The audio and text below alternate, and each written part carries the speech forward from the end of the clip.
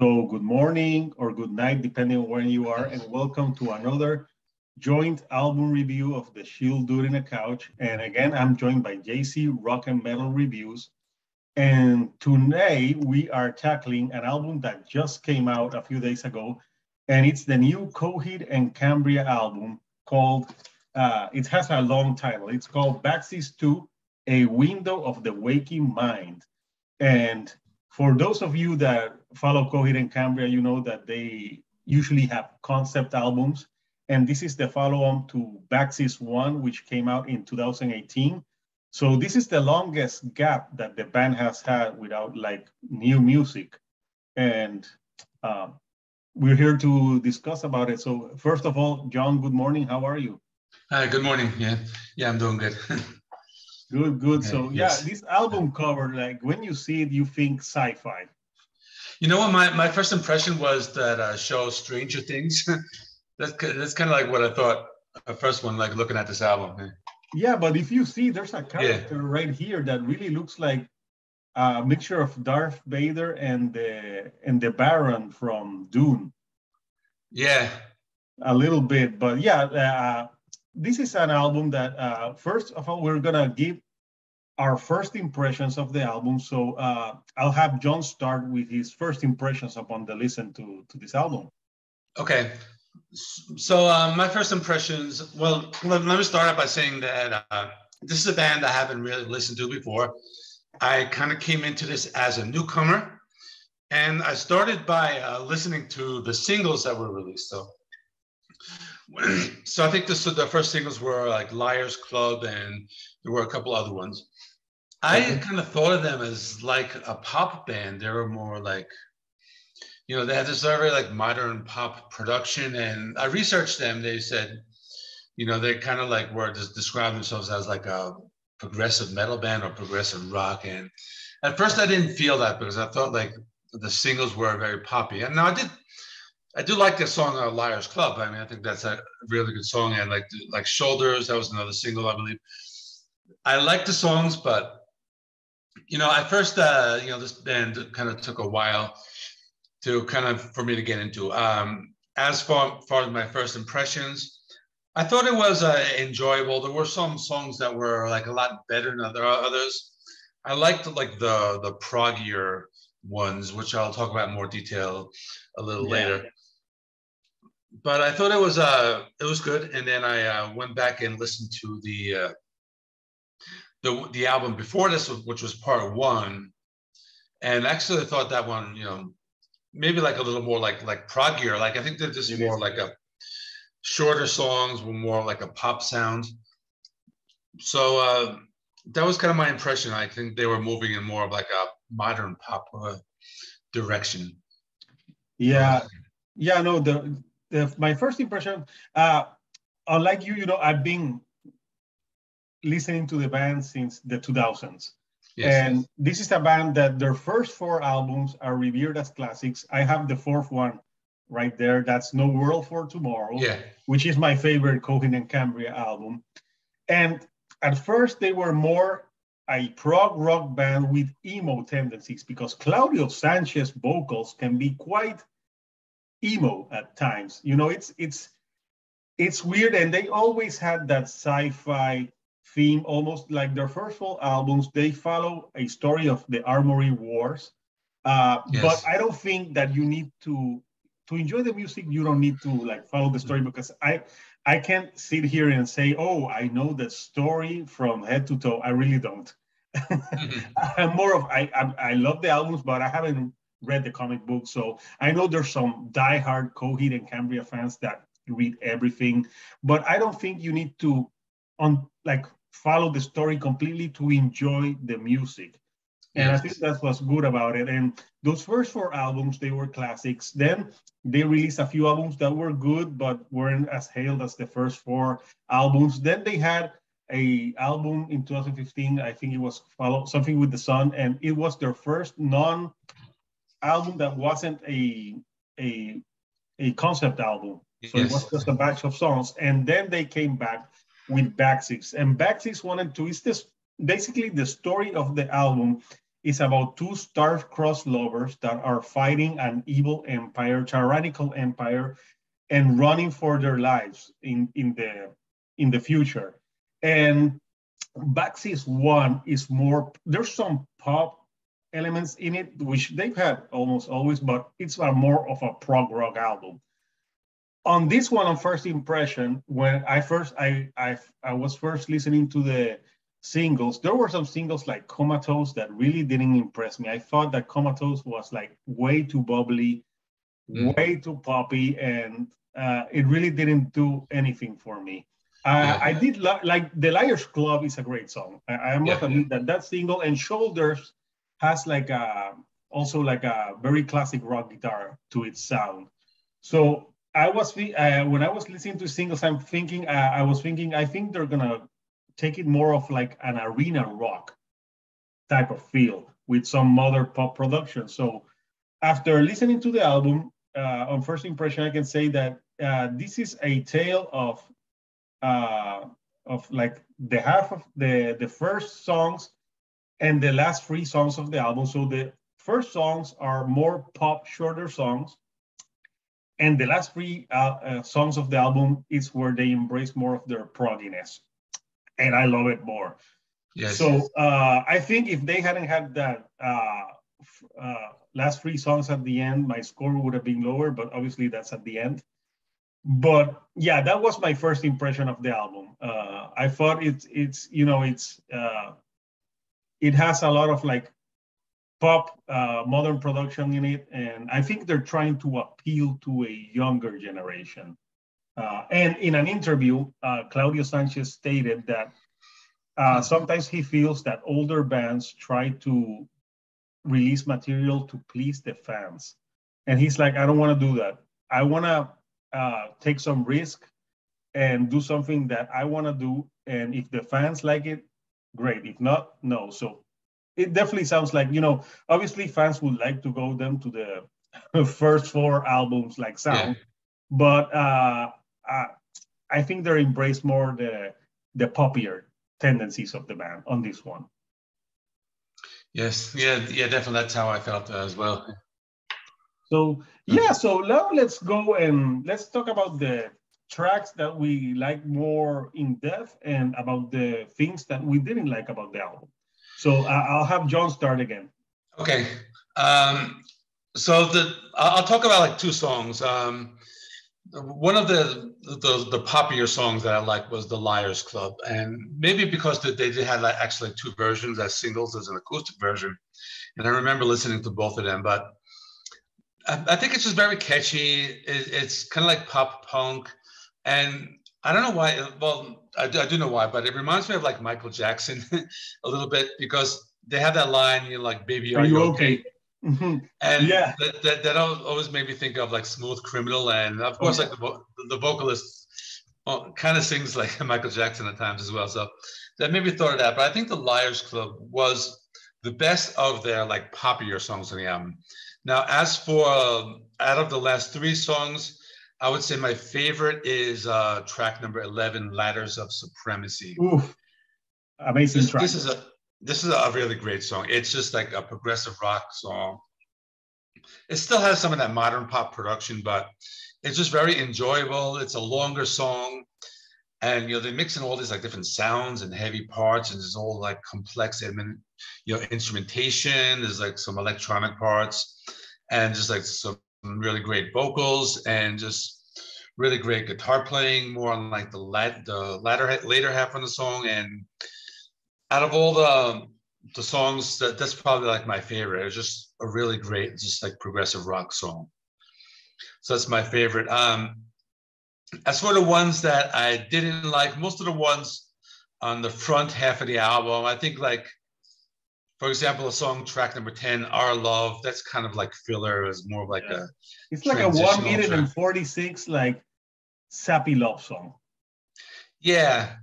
So that one I didn't think was great. Like you said, the single Comatose, that one didn't really, I didn't think that one was great at all.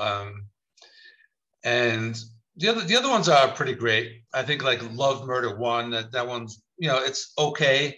Kind of has like a funky beat, and Yeah, it has like some synth on it because is it very John? What's I think happening? that they went too much with the auto tune on that song. So Oh yeah. What? But I wonder what's happening today. I feel like the '80s are making a huge comeback. yeah, Like I've been reviewing albums the last weeks, and I'm like, there's synth. There's there's some albums that have some Depeche Mode in them. So I'm like, wow, I'm really being noticed it, and so it's interesting that the '80s oh is. yeah, it could be one of those like trends, Yeah, I think it's Stranger happening. Things is helping. Yeah. With, Oh, that too. Yeah. yeah, but yeah, I agree with you with the tracks that you're saying. Uh, for me, in terms of like the best songs on the album, you mentioned one that I love, that it's uh, the Ladders of Supremacy. That was like the riffing on that song. I'm like, if they did more of this on this album, it would have been higher. It would have been more enjoyable for me. Yes. But I also think that the album closer, Window of the Waking Mind, Yeah. which is like a 8 minute, like it's a song that it has a lot of like different parts and it's very story driven. So in the story, I read a bit about the story. The two star-crossed lovers, I think they have a child, and on that waking of the mind, they're talking like to the child, like this world is not easy. Sometimes you gotta fight, but there's a great storytelling, and the song you can tell that it's very well structured, how it goes Yeah. from story to story, and it's very it's kind of over the top, but it works because this is a very flamboyant story, very out there. Yeah. But I really like how that ends the album, and it ends the album with a rendition of Old Flames, which is a song from Vaxis 1. And actually, the album starts The Embers of Fire, which is an intro with part of that song as well, which I think it's the song on the other album where they finally meet and fall in love, and this starts to run. So other songs that I thought were interesting and good is Beautiful Losers, is the true album opener, and that one to me had more of that old Coheed and Cambria sound. Yeah. So that to me was good because it had that old sound of the band. I also thought the song Blood was very interesting it was more like a power ballad, but the lyrics were really good. He's talking about, I think they're talking about their song and how he's their own blood. So it's a very touching, emotive song. And I liked it that they didn't abuse autotune on that one. So now I'm going to talk about the songs that I thought weren't that good. To me, one of the worst songs on the album is called Bad Man. The lyrics are atrocious. It's abusing autotune. I think there's a part in the song where this sounds like a trap singer. They go like, I'm bad man. And I'm like, oh, no. And I like, why? Also, you mentioned Our Love. I think if you take Our Love out of the album, it would be fine. Like, I'm like, it's 1 minute and 46 seconds of nothing. There's nothing about that song. Like, it sounds like a bloated intro, if you will. So I would take that one out. Another one that I thought was not great was A Disappearing Act. And in A Disappearing Act, it's more danceable song. Sounds like 90s dance music with some rock. But there's a lot of like auto-tune effects that really took me out of the song. Like there's a few songs like Love Murder One, when it begins with this with the autotune, I kid you not, it sounded like Justin fucking Bieber, and that really detracted me. But it's not an amazing album, but it's not a bad album to me. At the end of the day, it's an okay album. It has some great parts like at the end, and some parts in the middle that are like, But I really enjoyed, like you, the Liars Club. I thought that single was so Right. catchy, and especially the chorus when he's like, "La," like, "Would you rather if I lied to you?" So it's. Yeah. I thought that one out of the popular ones is the one that works the most, and I'm not sure if that was the first single. I think it was, but I'm not sure. I don't know. Yeah, I don't know if it was that one or Comatose, but maybe. Yeah, I'm not sure which one was the first single, but I think out of the singles, that is the one that that's the best one for me. So now we're gonna give our last impressions of the album and the score of what we thought at the end after listening to this for a few days. So I'll have John start again. Okay. As a final score, I think, like I said, it has some filler. It could have been like trimmed down a little bit. I would have liked a little more of that like proggier stuff from the last three songs. But there are some good stuff. Like I said, Liars Club. That's a decent song. So they did. Some of the popular stuff was okay, but some of it didn't work. So I would say a 7 out of 10 for me. It has some good, but there's lots of room for improvement. So that's my score, a 7 out of 10. Yeah. Yeah. So going with what John just said, so for me, I've been a huge Coheed and Cambria fan for years now. I've seen them live, so I know they're very talented. But they have a rabid fan base, and on their last albums, they gone more they like stayed away from the prog and embraced that more arena pop rock sound. And on the first Vaxis, I love that. I thought that was a great album. But on this one, I really missed more of the prog. I thought that some, shorter songs, really poppy. I really hate auto-tune. I think it used it a little bit, but when it's like so overused, and especially I don't think Claudio Sanchez needs it really. I don't. I think his voice is fine. There's some artists that might need it, but I think it got me out of some songs when they abused the auto-tune. I really love the final three songs that close the album. That to me saved the album from being mediocre to okay to good. At the end of the day, I have to agree with you and give this album a 7 out of 10. I think if they would have like trimmed down some of the fat and maybe did a little bit more prog, this would have been a more enjoyable album for me. So yeah, 7 out of 10. My final score for the new Coheed and Cambria. So we want to know, what did you think about Vaxis 2, Window to the Waking Mind? Did you like it? Do you prefer when Coheed and Cambria had more of a prog rock sound? A comment, what were your favorite tracks? We would like to know. And don't forget to subscribe to JC Rock and Metal Reviews. He has some great reviews on his channel as well. He does a lot of like classic rock as well, and he does some anniversary reviews like myself. And coming up next for us, we'll have a review. Our next collaboration will be in his channel. We still don't know what it will be, but we will let you guys know what it will be when the time comes. So keep an eye out for that. So on that note, like JC, any last words for?